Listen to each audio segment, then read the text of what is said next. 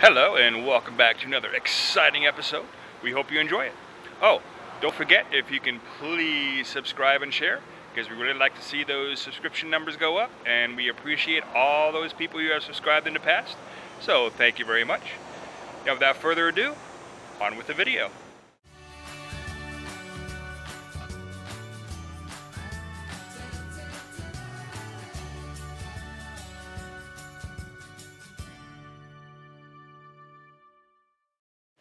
Okay, now we're going to go ahead and look at Fort Moultrie, as you can see behind me. Now, I have heard three different definitions, or three different ways of saying that. I've heard Moultrie, I've heard Moultrie, but the locals say Moultrie, so that's what I'm going to go by. So, come along with me to Fort Moultrie. Now, in the visitor center, just so you know, there is a nice little museum in there, and I'll take you through that in a moment. But there's also General Moultrie's grave nearby, so you can visit that. And of course you have the fort itself. Now there were three different forts here, each one built on top of the other. So of course we're going to see the third rendition of that. So again, come along with me and we'll see what we got at Fort Moultrie.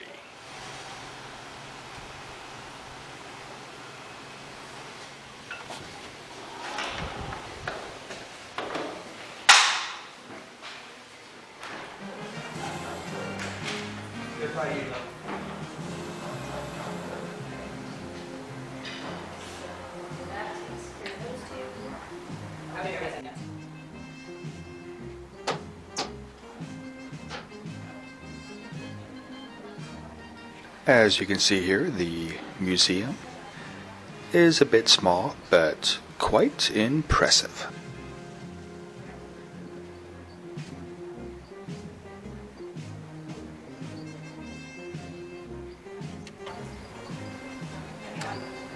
And nothing.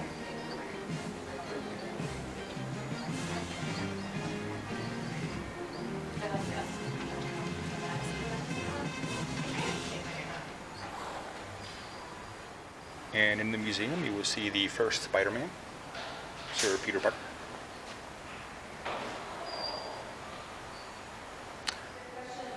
There was also a presentation of Fort Sumter, which was quite educational.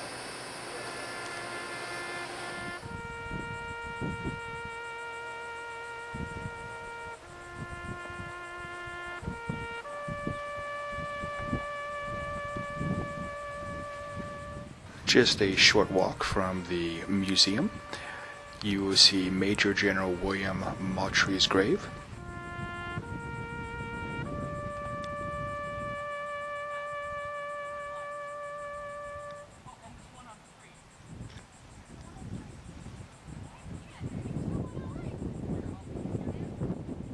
Over top of the visitor center, there is an observation deck, which gives you nice views of the old part of Fort Moultrie. If you have a moment, I highly advise you to take the trip up the stairs. And this is the top view of the observation deck. Maximum capacity is 200 people.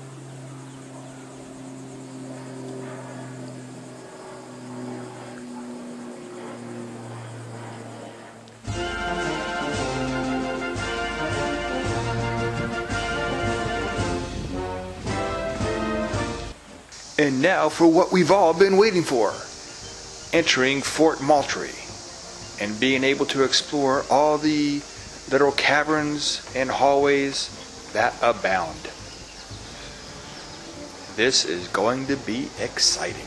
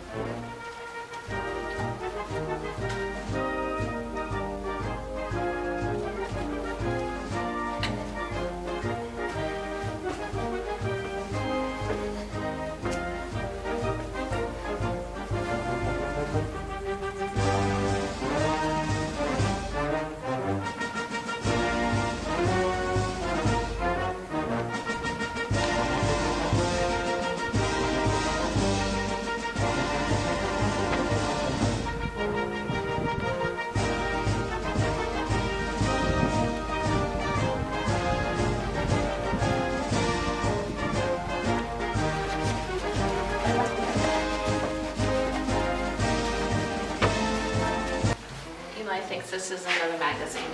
That very well could be.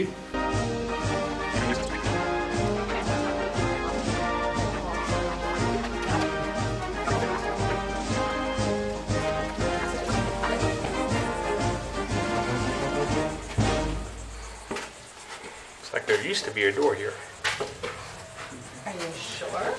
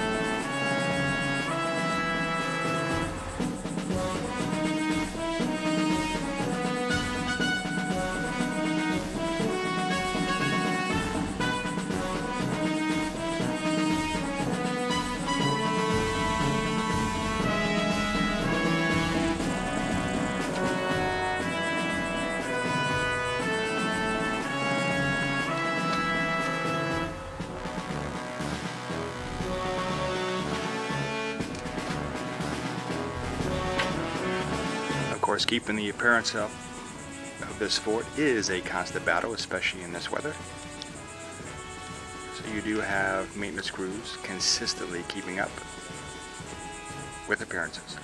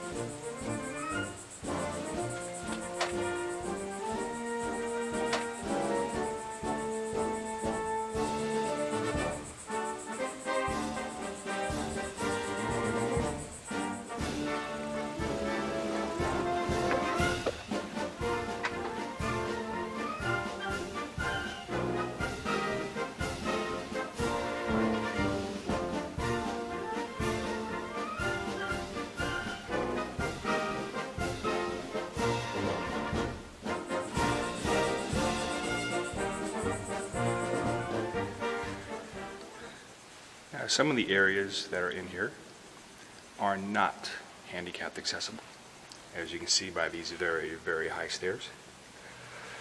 They're very high, very steep. The height in between is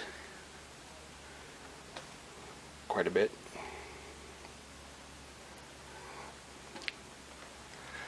So just be cautious when coming here. There are going to be some places that are inaccessible to handicap, but most of it you can actually get to by very nicely maintained sidewalks. First priority. Everywhere, America had mobilized.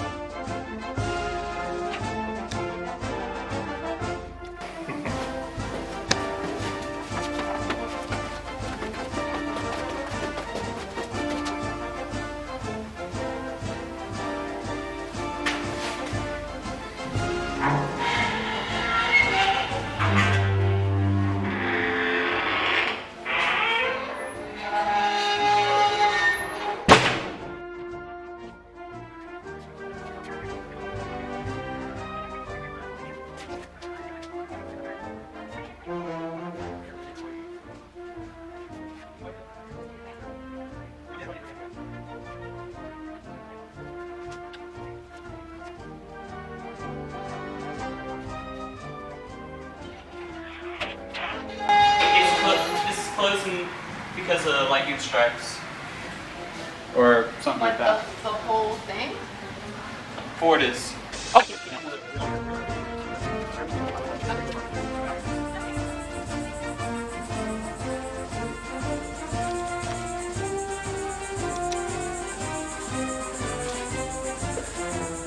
Your tour then continues outside through a back gate and around to some other World War II era sites, as well as some additional historical sites on the outside. So don't forget to walk on the outside of the Fort Moultrie facility.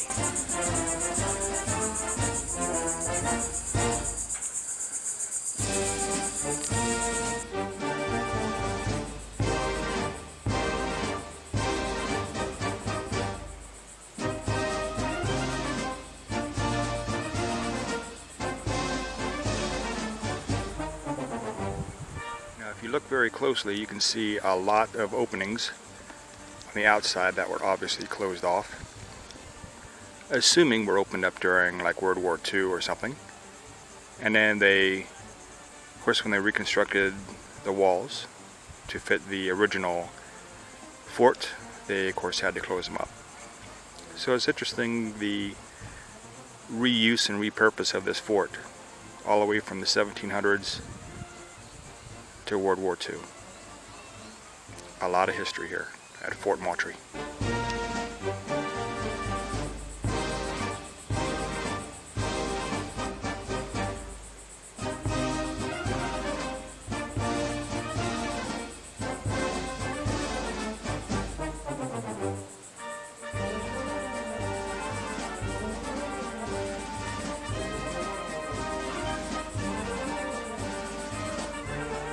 And on the outside of the fort itself, you can see a little diorama of the Hunley, how it disappeared, how they discovered it, and of course how they recovered it. Very interesting reading.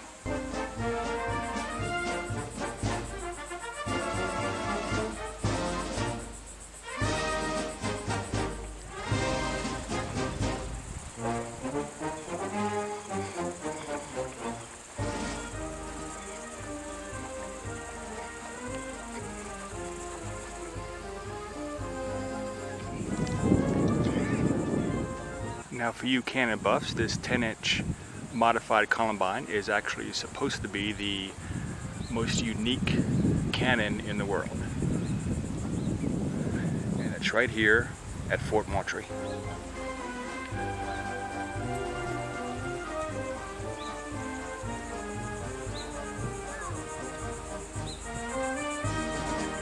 Right out in the open, you can touch it, you can film it.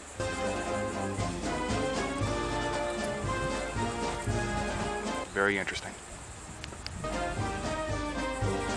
The newest part of the fort is called Battery Jasper, and it consists of the disappearing rifle and all kinds of nook and crannies to explore. Starting out with the generation power area and the generation room.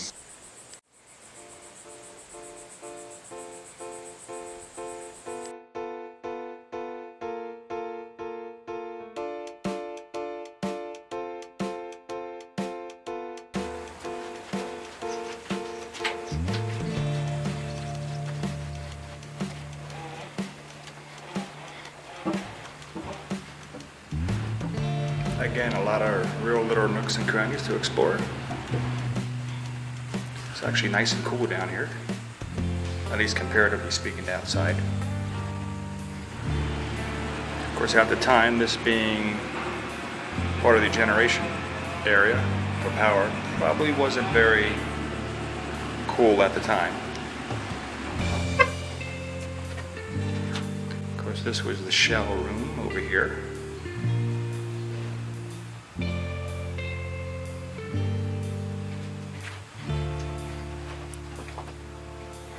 And here's Elias from Autism Takes On Again. What do we have in here, Elias? Well, it's a battle magazine, which would store ammunition for the guns. Ah. These have to be kept dry. Why do they have to be kept dry? Powder doesn't ignite when it's wet. That would make perfect sense.